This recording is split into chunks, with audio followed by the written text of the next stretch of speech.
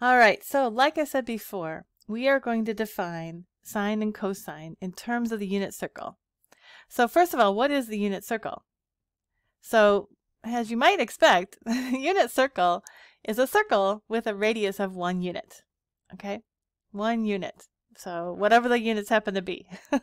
We don't really have a particular unit in mind. Could be feet, could be miles, could be light years for all we know. But it's just 1 unit. So the circle is 1 unit. And then we measure an angle on that circle.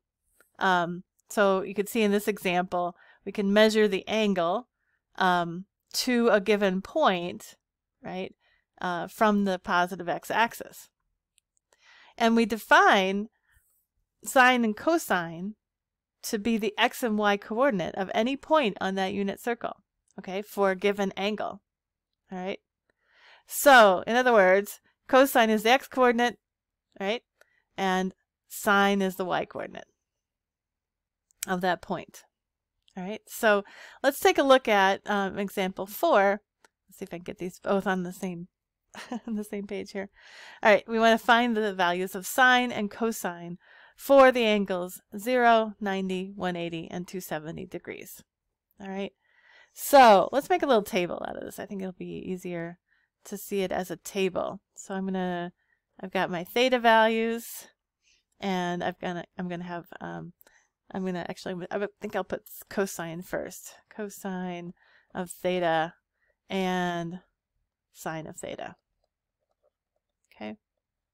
All right. So 0, we want 0, 90, 180, and 270 degrees. Okay. All right. So what does the angle of 0 degrees look like? Okay. So it's 0 degrees measured from the positive x-axis. So 0 degrees would be this point right here. If it's a unit circle, right, then this radius is 1. So the point is going to be 1, 0, right? And the x coordinate is the cosine. The y coordinate is the sine. All right. So the cosine of 0 degrees is 1, and the sine of 0 degrees is 0. All right. Let's say we're at 90 degrees. 90 degrees is up here. So that's 90 degrees measured with respect to the x-axis. All right. The positive x-axis. So that puts 90 degrees up here at the top of the circle.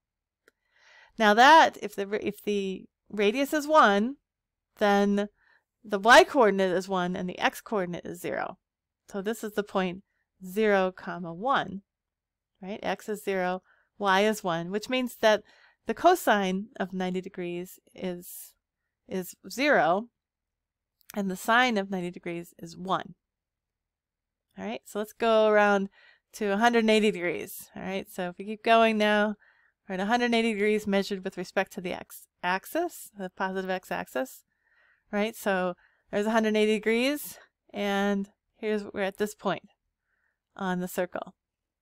All right, so that's the point -1, 0. All right, -1, 0, right? That's the x and the y coordinate. X is the cosine, y is the sine. Okay, so the cosine of 180 degrees is -1. The sine of 180 degrees is 0. All right. All right, so down here, finally at 270, we're down here, another 90 degrees. So there's 270 degrees.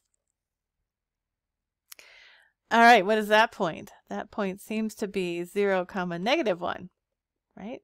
So the x is 0, the y is -1. So the cosine of 270 degrees is 0. The sine of 270 degrees is a -1. All right. Now we could keep going. If we go another 90 degrees, we'll be at 360, right? Now it didn't ask for this, but we can also calculate what it would be at 360, right? But at 360, we're just back. We're just back to where we were at 0. So we get the same point, 1, 0. Okay, so we can add that point if we want to at 360 degrees. All right, well, I will meet you for the next example.